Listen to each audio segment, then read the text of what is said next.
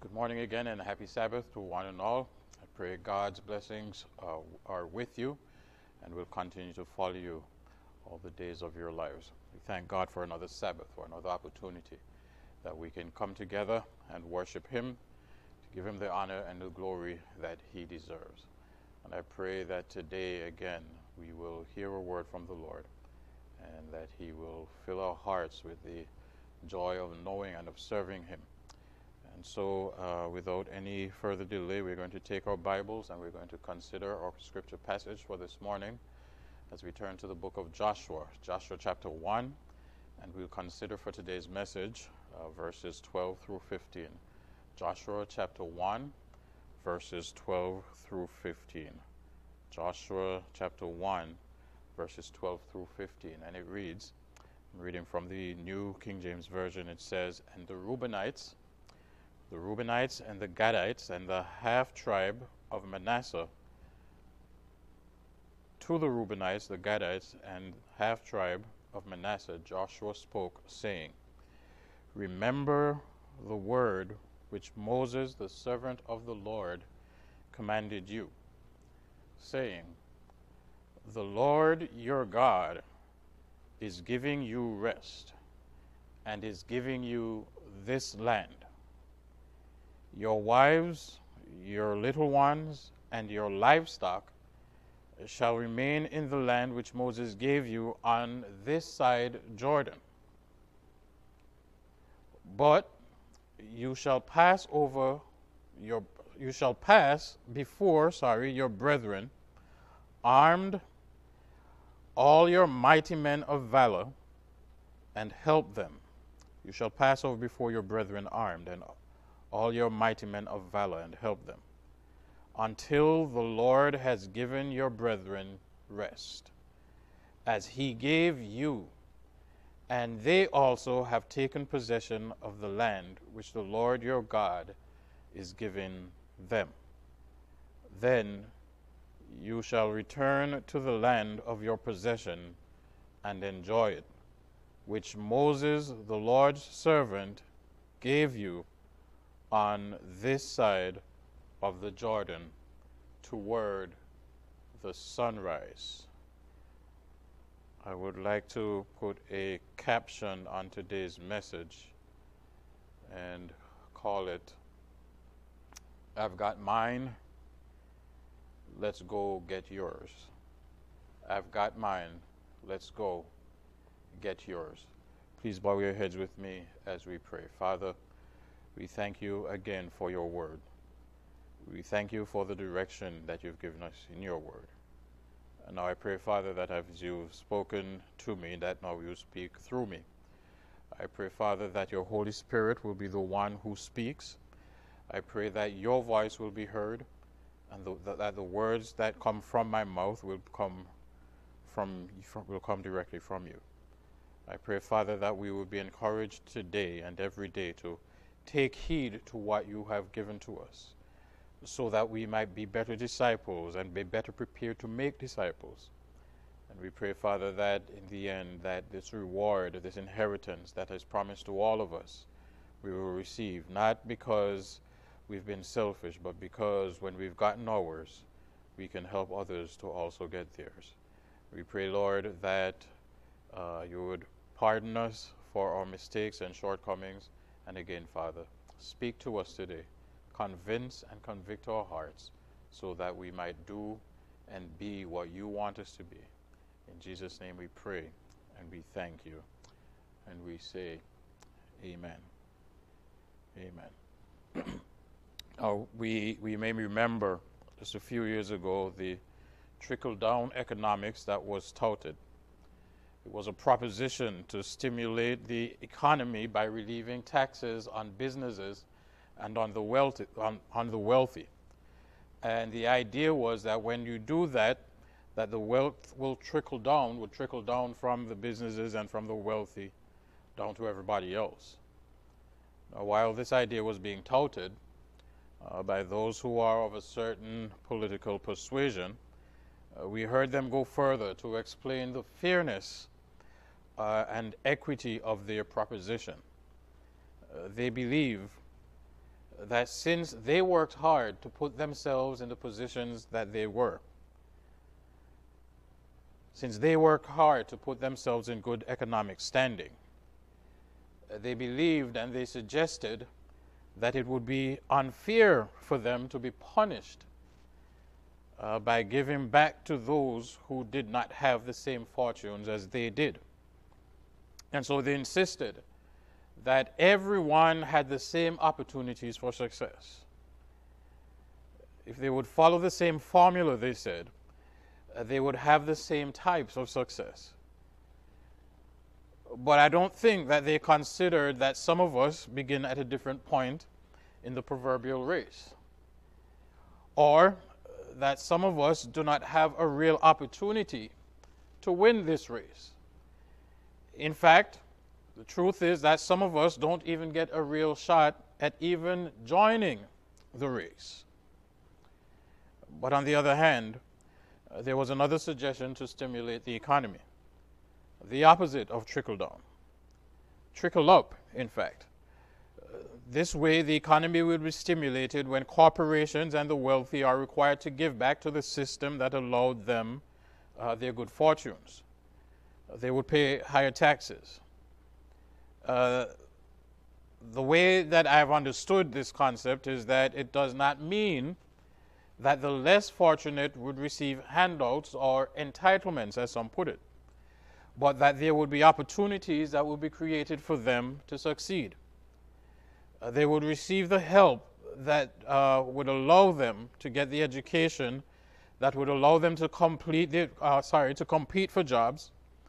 They would get assistance with childcare so that they would not have to worry about their children's safety when they are in school or at work. It would mean that the best teachers would be put in the systems and in the neighborhoods that needed them most, that the economy would stimulate education and equal education for all. Everyone would have access to affordable health care. And these are just some of the suggestions, some of the ideas and benefits that were shared. But what I found to be most disappointing was that this idea was rebutted and refuted and rejected by a political party, many of whose adherents claim to be Christians. They identified with the idea that God blessed them to be the head and not the tail, and that anyone who wanted to be in their position just needed to work a little bit harder and a little bit smarter, and they too could become the head. They seem to have forgotten that for some of us, or for some of them, their wealth was really ill-gotten gains. They seem to have forgotten that someone somewhere helped them to get to their position. They seem to have forgotten that while they had the opportunity to get an education, some had to work for far less than minimum wage because they were not qualified to do much more, or were not given the opportunity to be better. They seem to have forgotten the history of 400 years of slavery and the consequent prejudices that follows people of African descent in America. They seem to have forgotten that their wealth was established when Africans were forced to farm the fields and denied the opportunity to be educated, while their own ancestors made sure that their progeny reaped the benefits. They seem to have forgotten that in this country, they were taught that black Americans were only 3/5 of a person, that black Americans have always fought for the right to be considered human in this country. Maybe they didn't realize their own hypocrisy because they were taught history by the so-called victors and not the true story of how their ancestors cheated and lied and pillaged everywhere they went. And they certainly continue to excuse their behavior whenever they are caught breaking their own rules or not applying them equally to everyone.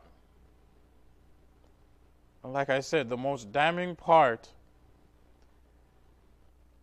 of it all is that many who hold to these ideas of wealth trickling down consider themselves Christians. But these are the ones who take certain texts and they interpret them in a way to suit themselves. They take the Word of God and interpret it in a way that allows them to excuse their behavior. But I want us to consider two passages of Scripture before we focus on our main text for today. The first one is in Matthew chapter 23, verses 34 through 40. It says, "But when the Pharisees heard that he had silenced the Sadducees, they gathered together. Then one of them, a lawyer, asked him," this is Jesus they're talking to, asked him, testing him, saying, "Teacher, which is the great commandment in the law?" Jesus said to him, "You shall love the Lord your God with all your heart, with all your soul, and with all your mind. This is the first and great commandment."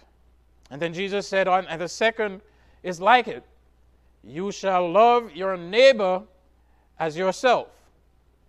On these two commandments," Jesus said, "hang all the law and the prophets." Now, Jesus was being tested by the religious leaders concerning the Scriptures. And by the way, who better to explain the Scriptures than the Word himself?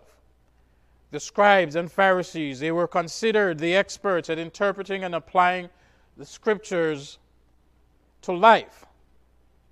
But both groups had been getting it wrong. You see, they had been more concerned with and focused on their relationship with God, while they neglected their relationship with their fellow men.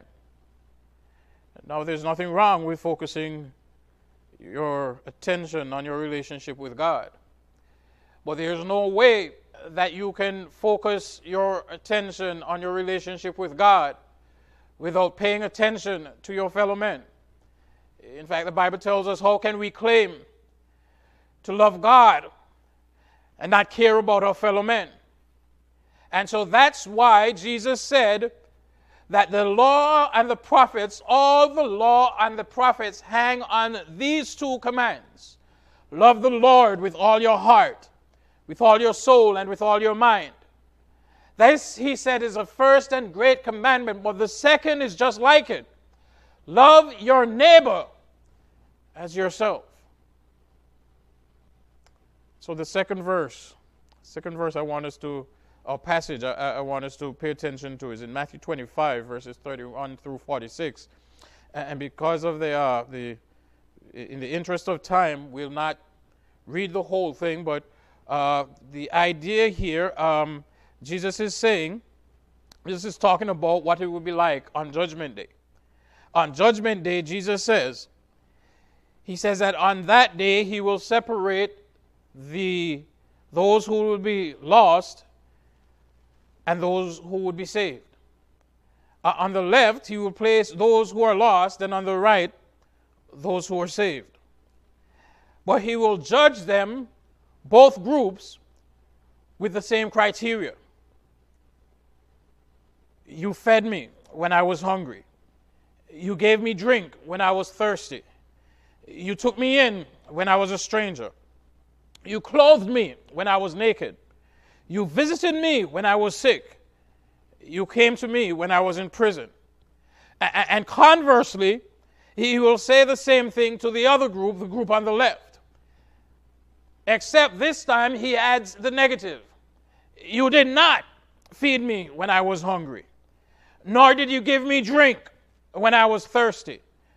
You did not take me in when I was a stranger. You did not clothe me when I was naked. You did not visit me when I was in prison. Now note that these are the standards that Jesus said that these are the standards that he will use to judge all of us. Notice that he did not ask how early you were for Sabbath school. He didn't ask how many Bible studies we gave. He didn't ask how many people we baptized or how much tithe and offering we gave.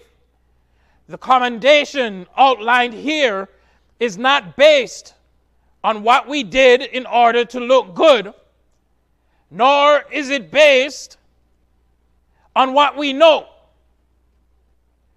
but it's based on what we did to relieve the oppressed, to help those who were less fortunate than ourselves. How do we treat others that have not experienced the same privileges as we do?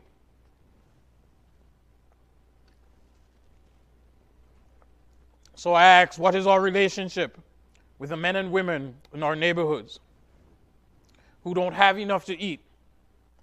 What is your position with those who don't have a place to live? Where are you with the sick and the shut-ins and the prisoners? How do you treat others who do not have the same benefits and ease and comfort that you do? I'm going to get to our main text, but I want to bring something else to our attention. You see, Leviticus chapter 19 and verse 18 says that you shall not take vengeance, nor bear any grudge against the children of your people. But God says, you shall love your neighbor as yourselves. I am the Lord. You see, the idea of loving our neighbors as ourselves is not a New Testament concept. God gave that law to the Israelites way back in the Old Testament. You see, God always wanted his people to understand their responsibility to their brothers and sisters. God knew. He knew that Cain had killed Abel, but still, he asked, Cain, where is your brother Abel? This ought to tell us that we have a responsibility to tend to the needs and the concerns of our brothers and sisters. Even if I'm not directly responsible for my brother's misfortunes, I can be the catalyst for change that he needs. Just like God asked Cain for his brother, we too, we ought to hear God's voice asking us, where is your brother? And this question should prompt us to give an account to God of what we are doing to enhance the lives of our brothers and sisters. Now I don't know how familiar we are with our scripture passage for today.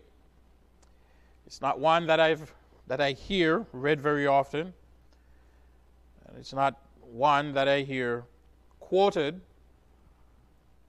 or mentioned or preached on very often. But it references a previous passage in Numbers chapter 32. And that passage concerns the inheritance of the children of Israel. It talks about the Reubenites, the Gadites, and the half-tribe of Manasseh receiving their allotted portion on the east side of the Jordan River before going into Canaan. Now, the circumstances of them receiving their inheritance is what should first get our attention. God had promised all of the Israelites. He had promised them that they would inherit land. He would give them the land in Canaan. In fact, they were still outside of Canaan because of their unbelief, because God had already delivered them to the brink of their inheritance. But because of their unbelief, even though God could deliver Canaan to them, they had been wandering in the wilderness for 40 years. But now they were about to possess the land of promise. The tribes of Gad and Reuben came to Moses, and they came with a proposal. Their proposal was that instead of going into Canaan, they wanted the land that they were standing on. And this is the land east of the Jordan River. You see, God had led them in defeating the kings of the Amorites.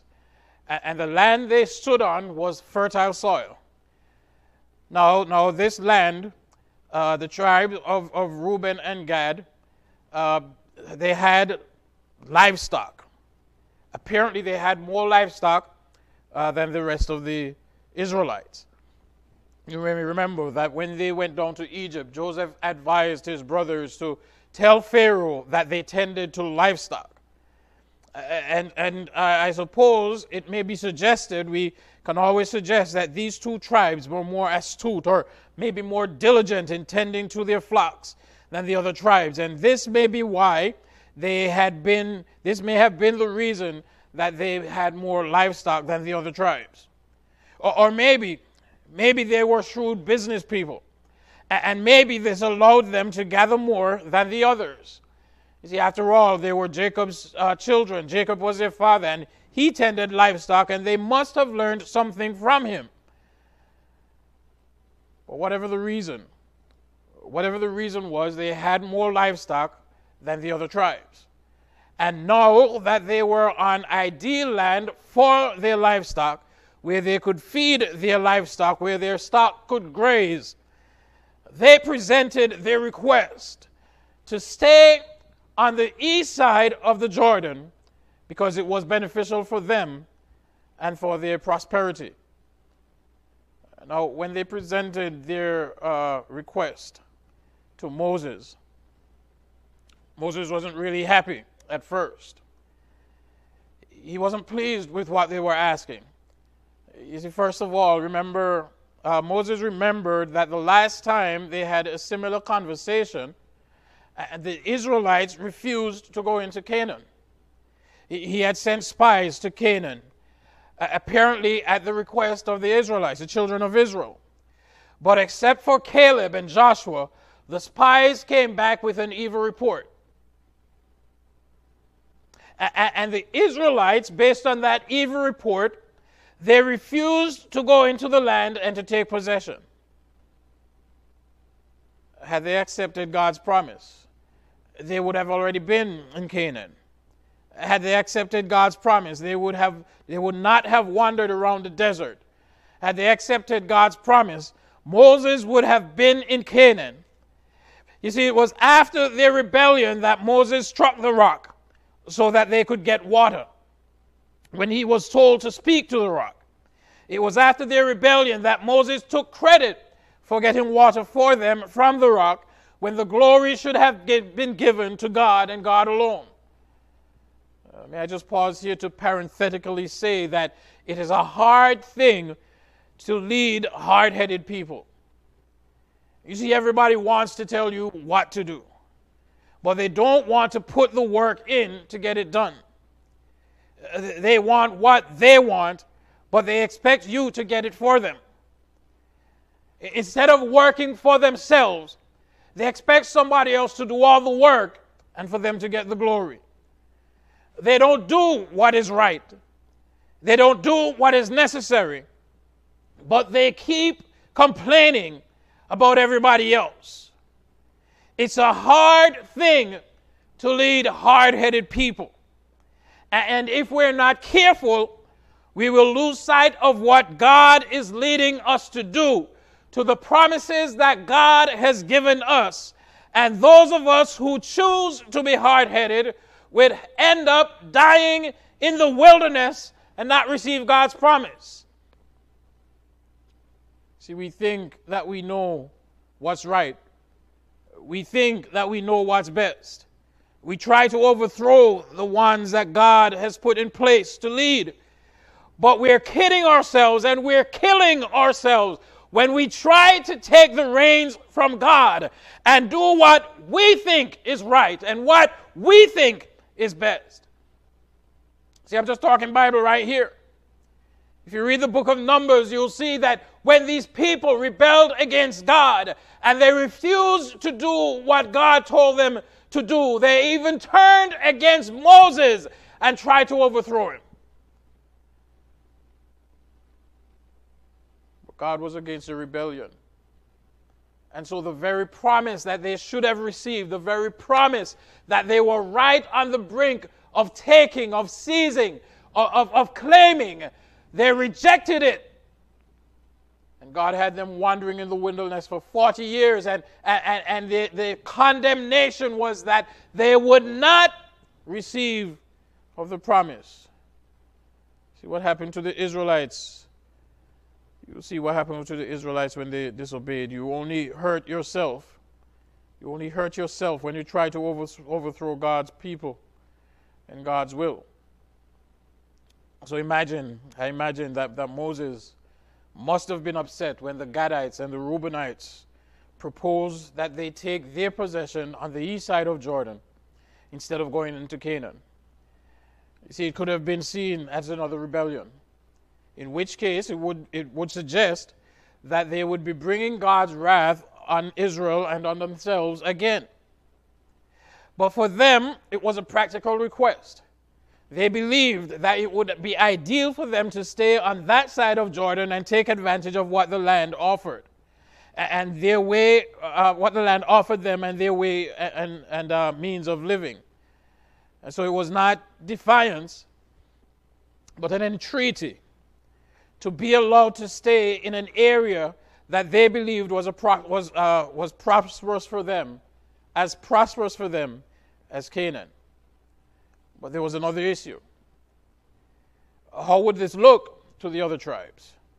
If those two tribes were allowed to inherit in Canaan, if they were allowed to not inherit in Canaan, but on this side of the Jordan, how would the other tribes view that? Why couldn't they get their inheritance on this side also? Why would they have to wait to go into Canaan to get theirs? So, in other words, it may not have been rebellion on the part of the Gadites, on the Reubenites, but because of what they were requesting, it could have been interpreted by the other tribes as rebellion, and they themselves might have rebelled. And so the possibility of another rebellion, it was real. And so thinking of all this, I know if I were Moses, I would be upset. I would have every reason to blame their previous rebellion for me not being allowed into the promised land. You remember God told Moses that he would not enter the promised land because he struck the rock when he was supposed to speak to the rock, and then because he took glory for the water coming from the rock. And this was after they had rebelled. But at this point, Moses was still living. He was the one who had led them to the brink of the promise. And just as they were about to go in, they said no. And now they were about to go in again. These two tribes came a second time to again be allowed to not go in. But the people of Reuben and Gad, they were sincere in their request. And they were not rebelling, nor were they intending to incite rebellion. But there's another problem. You see, settling in Canaan, on the east side of Jordan, was not going to be a matter of simply walking in and settling down. They had to fight for land. Wherever they were, they faced opposition. Now remember that when the king of Moab, you might recall, when the king of Moab sent for Balaam, because he had heard of God and how God was with the Israelites, and he was afraid. The very thought of God's people put fear in his heart and put fear in the hearts of nations. Victories don't come without fights. And God was fighting for Israel. And so in order for them to take possession of the land, they had to go and fight. And so the question Moses asked the Reubenites and the Gadites was this. He said, do you expect for your brothers and your sisters to go and fight for their possession while you sit here? In other words, what about your brothers? Are you concerned about the impact that your decision will have on them? Are you concerned about them receiving what was promised to them? Or are you just thinking about yourselves? In other words, if you get yours, will you care that they get theirs? Let me present to you that the problem was not with them being rich. And the solution did not include them giving up their possessions. It was not even about them sharing their wealth. Moses did not tell them that they had too much. He did not tell them that they should give up some of what they had. Rather, he told them that their responsibility to their brothers was that they had a responsibility to their brothers to help them to take possession of their promise. You should all be possessing the land, Moses said, together. And so what will become of your brothers and your sisters when you sit here and they go off to fight for their inheritance? What will become of your brothers and sisters when you sit in your cushy positions and don't care about the hungry, about the homeless, about the least, the lost, and the left out? Do you care what happens? Let me tell you something right now. When you have a relationship with Jesus Christ, when you allow Jesus to lead and direct your path, when you allow him to fight your battles, it puts fear in the heart of the devil. And your victory will come because Jesus has already conquered the devil and all of your foes. But in order, listen to me, in order for you to take possession of God's promises, you have to stand and fight, not with weapons of this world, but with the armor of God. Well, that's so that you can receive your inheritance. But what about those who have not had the same opportunities that you have? What about the immigrants that may not have come to this country the prescribed way, but came so that they could make a better life for themselves and for their families? What about the children who grew up without parents being in the home because both parents had to work in order to keep a roof over their heads? What about the grown folks who don't have an education, not because they didn't try in school, but because they were never diagnosed or helped with a disability that does not allow them to be able to read as easily as you can? What about those who are in school systems that failed them and allowed them allowed them to pass along because no one wanted to deal with the real issues that cause them to misbehave? What about those who have real mental breaks and need someone to help them to understand the importance of taking their medication that will help them to achieve a balanced and healthy mind? What about those who were raped and abused and have figured out how to deal with this world as they see it, or they have not figured out a way to deal with the world as they see it? Or what about those who felt that they had to steal or sell drugs in order to survive or take care of their families because no one would give them a job? What about those who were falsely accused of a crime that they did not commit, or maybe they were guilty, but they paid their debt to society and still they can't find a job because no one will hire them?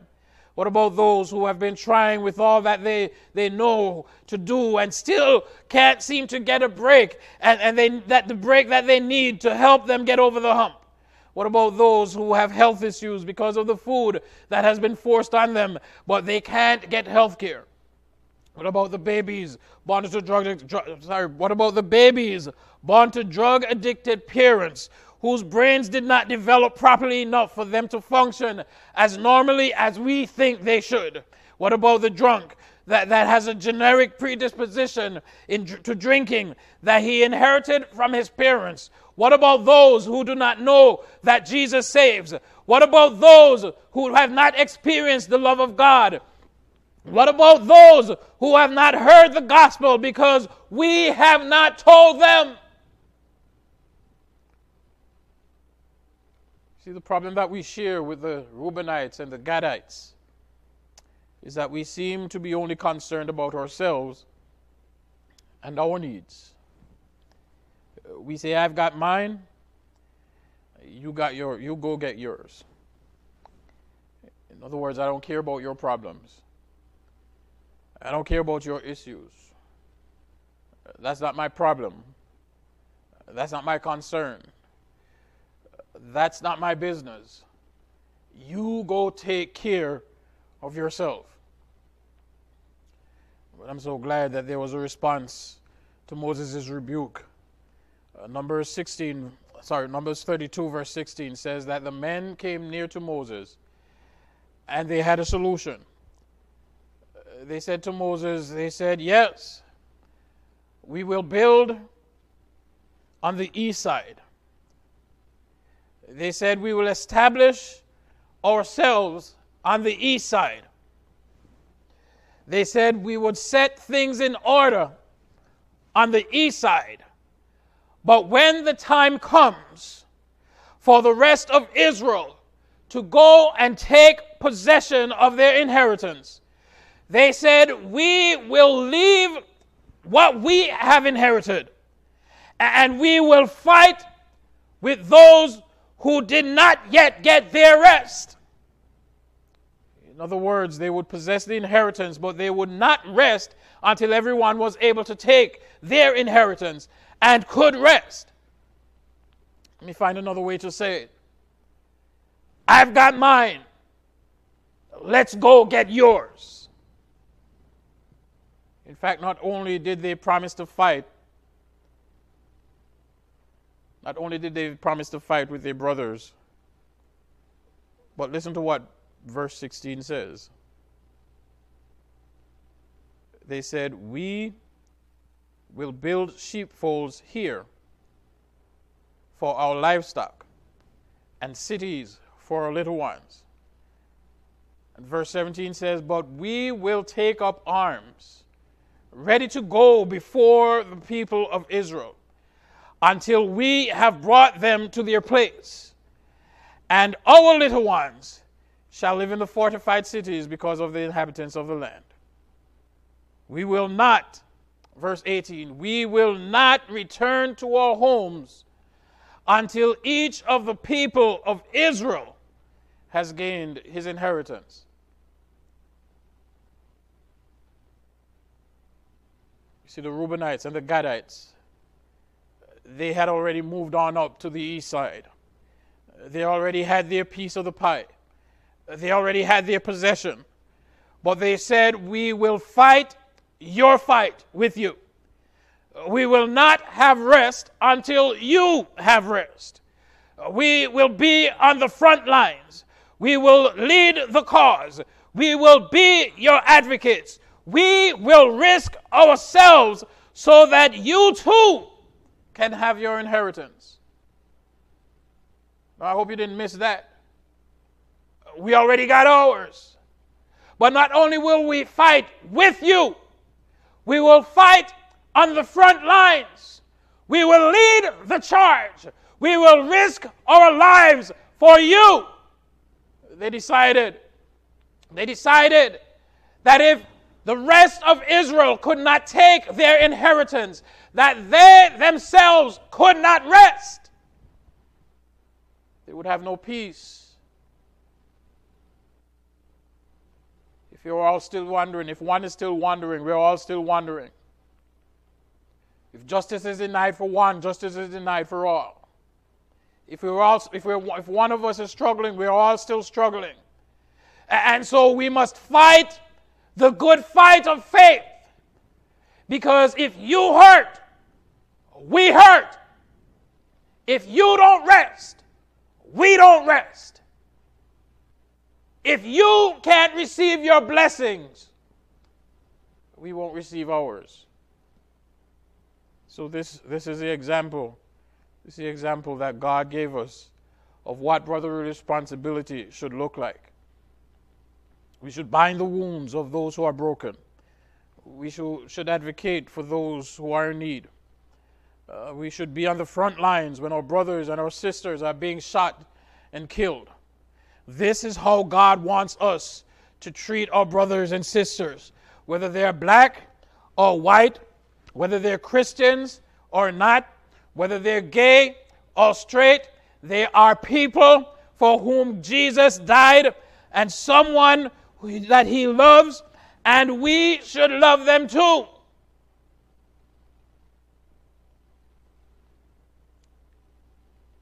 Some of us might start thinking, as a matter of fact, that's what we do. Instead of finding reasons to help, instead of looking for opportunities to help, we often find the excuses of why we shouldn't help. We often come up with reasons and suggestions of why people are in the positions that they're in. Not remembering, not realizing that if it had not been for the grace of God, if it had not been for somebody looking out for your good or your father's good, then you too could be in that very same position. No, I'm not really the type of person that you would hear shouting anywhere that Black Lives Matter. It does not mean that I don't think that Black Lives Matter. I believe that Black Lives Matter, and I also believe that all lives matter.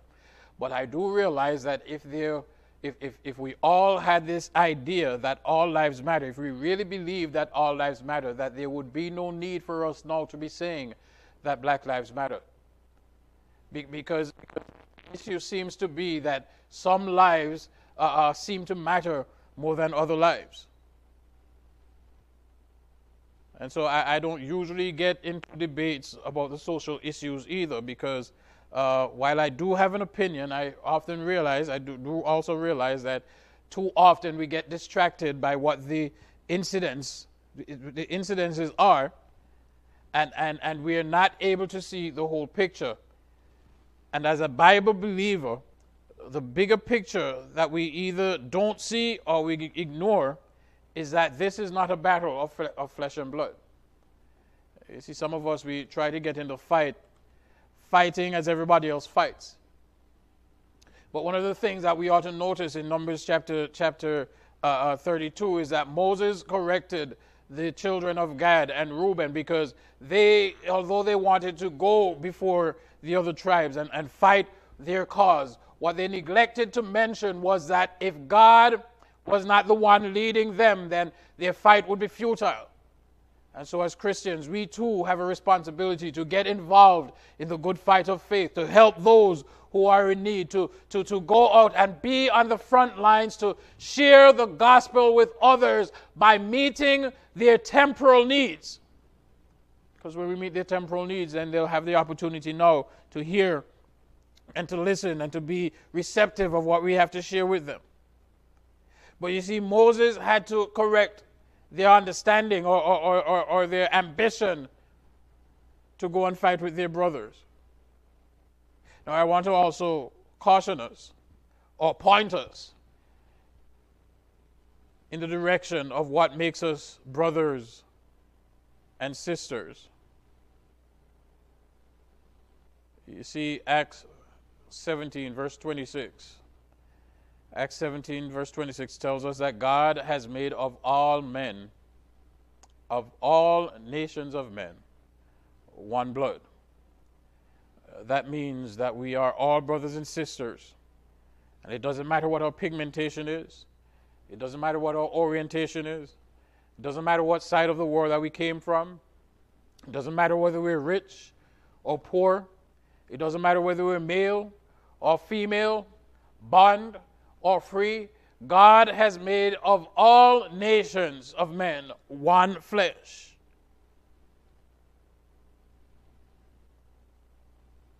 No, that doesn't excuse sin, because some of us will look at different orientations and say, well, I'm not going to fight with the gays because they're gay, but how do you know what put them in that position? There are people who have been identifying as gay or LGBTQ or whatever the other acronyms are, but what got them there in the first place? Some of them it was because they were abused by individuals who claimed to be Christian believers. Some of them were forced into a way of life that maybe they didn't really want to live, but because of their circumstances or because of the pressures of that somebody has put on them. And we sit on our high horses in our lofty palaces. We sit in the church, and instead of helping, instead of reaching out with the gospel of Jesus Christ, we prejudge them. But God has made of all nations of men one blood. And so therefore, even in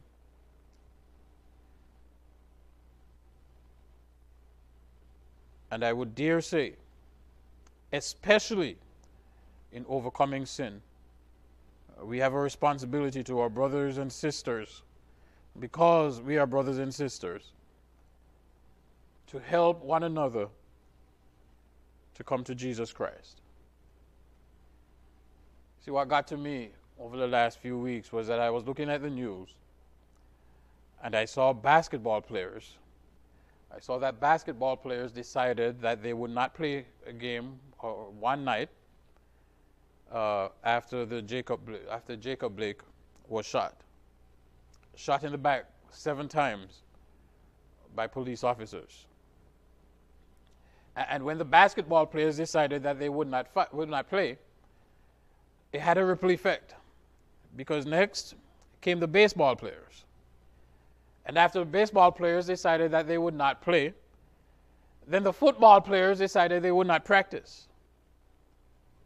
And so it dawned on me, what are we doing? See, it seems as if we're more comfortable finding reasons to ignore or to point fingers on the perceived history of the victims than we are to help someone who is in need. And the question we should really consider is, where would we be if Jesus had treated us the way we treat others? What also got to me was that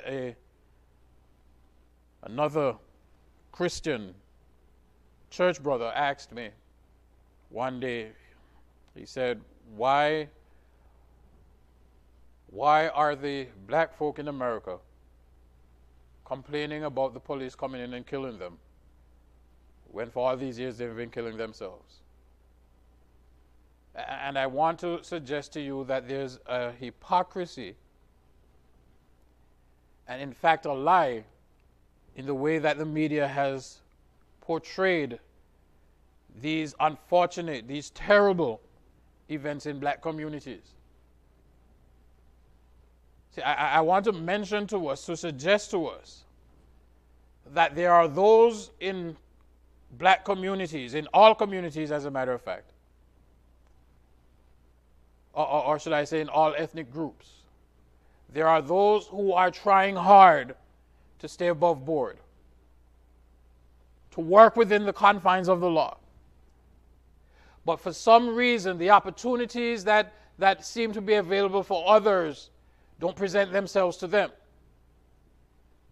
And so sometimes we become desperate enough to do things that we don't want to do in order to feed ourselves, or in order to feed our families, in order to take care of our needs. And when the education in a certain community isn't available, and then you can't get the job that you need to take care of yourself, never mind your family. When things are not as available to you as they seem to be for everybody else, and all that you need is just to have another meal, to keep a roof over your head, to keep your child warm. Sometimes we take some extremes, we go to some extremes and do some things that we would not normally do. And so while I'm not offering an excuse for doing wrong, what I am saying is that when we sit back and do nothing to relieve the stress and the strain that our brothers and our sisters are experiencing, then we have no reason to judge them.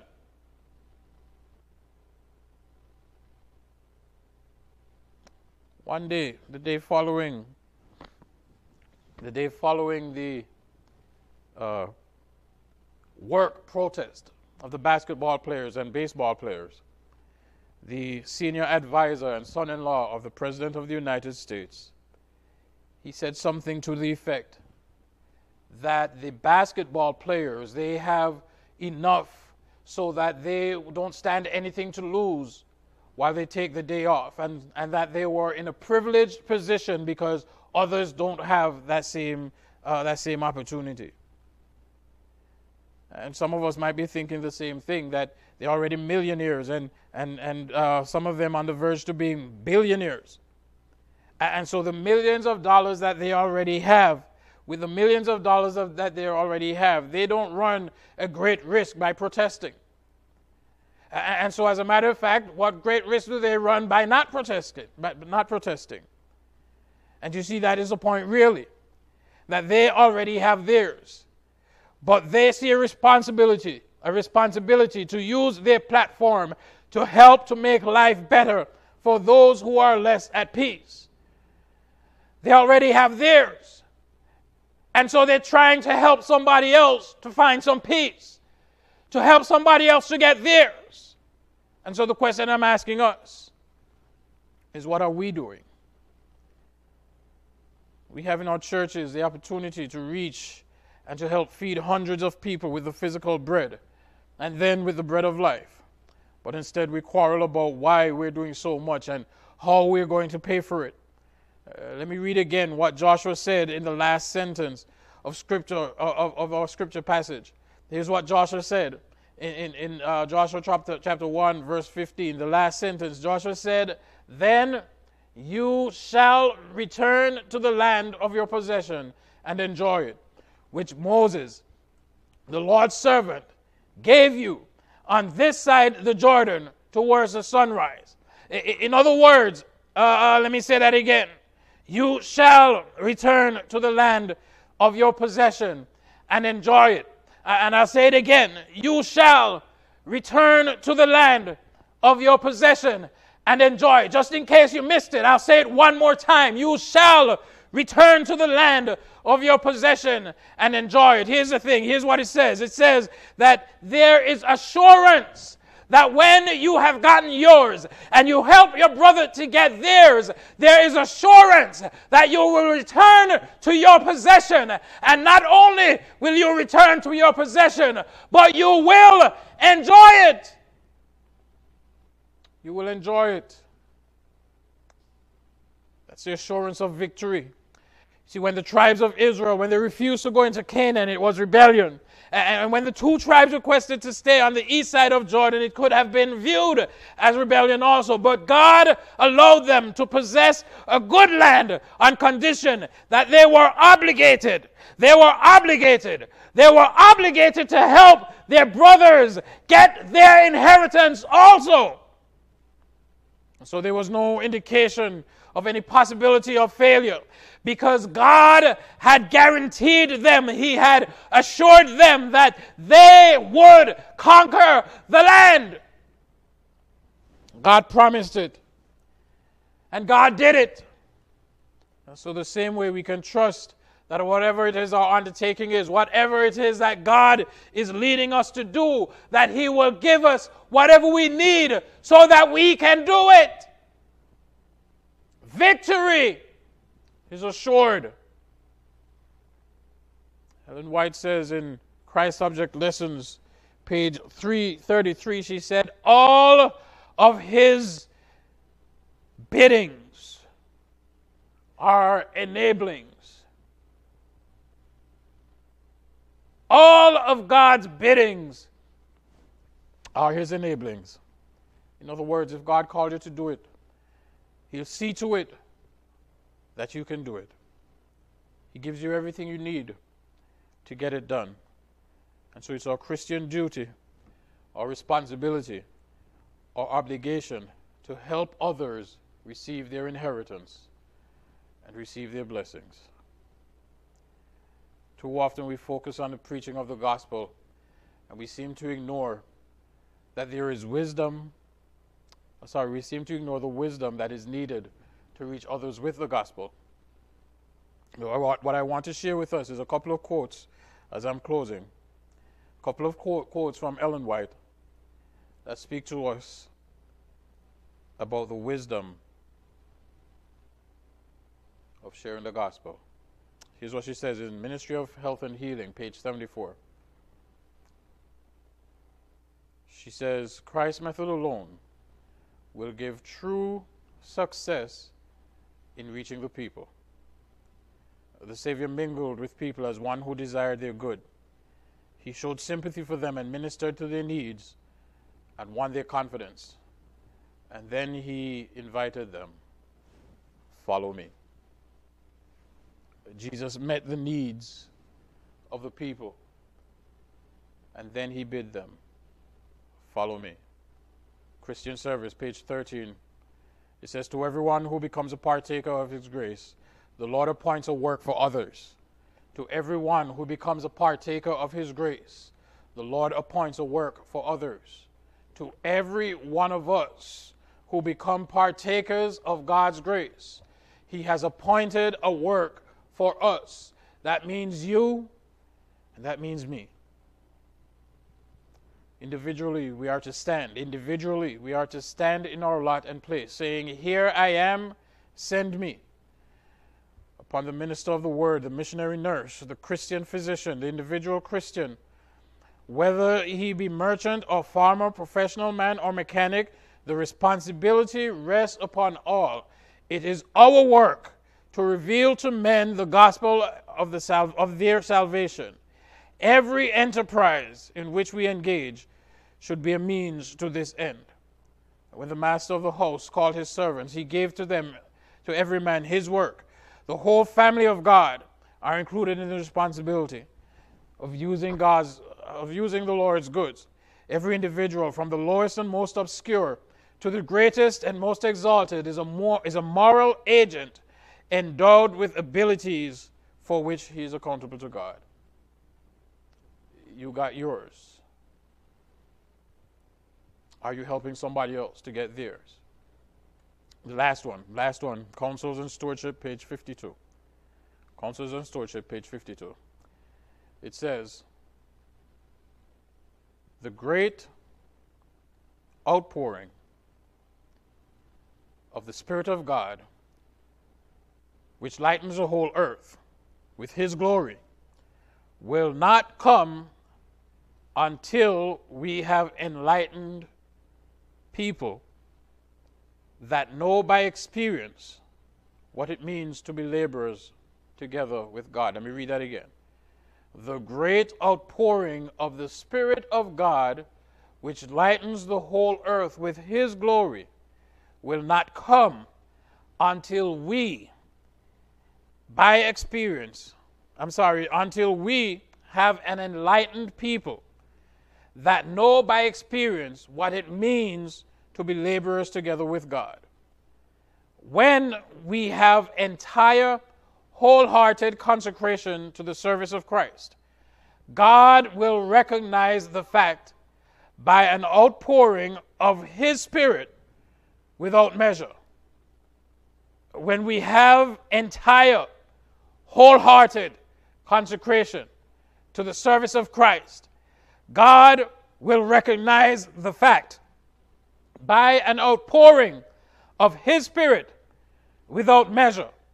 When we have an entire, wholehearted consecration to the service of Christ, God will recognize the fact by an outpouring of his Spirit without measure. But this will not be while the largest portion of the church are not laborers together with God. God cannot pour out his Spirit when selfishness and self-indulgence are so manifest. When a spirit prevails that, if put into words, would express the answer of Cain, am I my brother's keeper?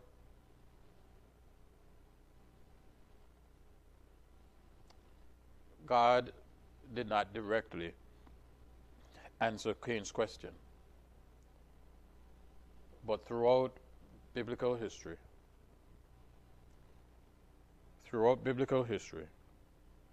God has answered that question.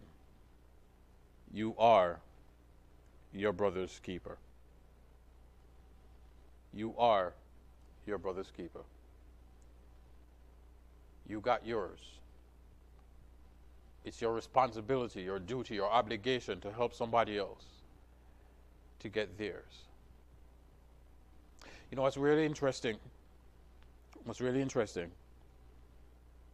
is that we seem to think that our salvation is a personal issue. And yes, it is personal because we have to make the decisions for ourselves on our own to accept God's salvation. But you see, when you accept Jesus and you become his disciple, you are no longer your own. And so the mandate is to go into all the world and make disciples. Go into all the world and make disciples. And Jesus told his disciples, he said, start first in Jerusalem. In other words, start in your own city. And then he said in Judea, start in your own area. And then he said in Samaria, in other words, you can start spreading out from there. And then to the uttermost parts of the world. Are we our brother's keeper? Yes, we are. And that means we have a responsibility to the world to share the gospel of Jesus Christ. Share one last verse with you, one last passage of scripture with you. It's in Luke chapter 4, verses 18 and 19. Luke 4, 18 and 19. And this was Jesus' first sermon on the Sabbath in church. And here's what Jesus said. Reading from Isaiah, he picked up the scriptures and he started reading. He said, the Spirit of the Lord is upon me because he has anointed me to proclaim good news to the poor. He has sent me to proclaim liberty to the captives and recovering of sight to the blind, to set at liberty those who are oppressed, to proclaim the year of the Lord's favor. We have a responsibility to reach our brothers and sisters whatever way we can, with our food pantry, with job preparation, with child care, with visiting the prisons.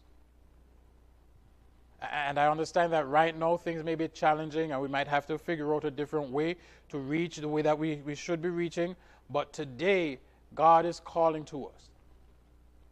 And he has given us the requirements, the criteria by which we will be judged. The question I ask you, are you your brother's keeper? I've got mine. Let's go get yours. I want to appeal to your hearts today for you to not only give Jesus your heart, but give him your service. Because there are men and women, boys and girls all around us who are in need. And while we see the end result of what the needs can do, what we are not seeing is the reasons behind how they got there. And sometimes that's not even any of our business. Because Jesus never gave us the mandate to go find out what people need so that you can help them, but to go and meet the need. Not find out how they got into the position that they get in, but go help fill the need. And so God is calling us to do a work differently to what we've become accustomed to. To not only reach people with the good news that is presented in the Bible, but present them with the good news of love, of care, of compassion, of helping, of service, so that they can come to know him also. So my appeal to every one of us is that we would reach out to our brothers and sisters and we will show them the love and care and concern that God has shown for us. And know that we've gotten ours. Let's help others to get theirs. Father, we thank you for your word again, which reveals to us plainly that we have a responsibility to our brothers and our sisters to bind the wounded, to heal the broken, to take in the stranger, to feed the hungry, to clothe the naked, to visit the imprisoned. And Lord, while things may look differently to what we've become accustomed to, while things may not look exactly the same as we read them in the scripture, Help us to understand that what Jesus has called us to do, what you have called us to do, is to reach the hearts of men and women with love and compassion and caring so that we can reach them with the words of life. Because what will it matter if we're telling them to be faithful if they don't understand what being faithful is? What will it matter if we're telling them to trust you if we ourselves have not demonstrated to them how we trust you by sharing what we have with them? How can we tell others to trust you when they don't know who you are? And how can we expect anyone to listen to us when their stomachs are rumbling? How can we expect anyone to listen to us when we really don't care about their needs and their concerns? And as someone said, people really don't care how much we know until they know how much we care. So may our lives change us first, so that we can reach those who need to hear the gospel of Jesus Christ. But not only hear it with the words that we say, but also see it demonstrated in the way that we live. And as your servant said, Lord, Christ's method alone is what will bring true success. He mingled with men and women as one who cared about their needs. He met their needs, and then he bade them to follow him. We pray, Father, that we will adopt Christ's method and tell others about the goodness of Jesus. Because those of us who think that we've already inherited here on this earth, we might be living okay now, but what you have promised really is for us to live with you forever. And so, Father, the word says that when the gospel of the kingdom is preached in all the world as a witness, then the end will come. So we pray, Lord, we ask that you help us to do our part to preach the gospel of the kingdom in this world, so that we can together get ours, the promise that you've given us to receive eternal life. Keep us faithful to this cause and to your word. This is our prayer in Jesus' name. Amen.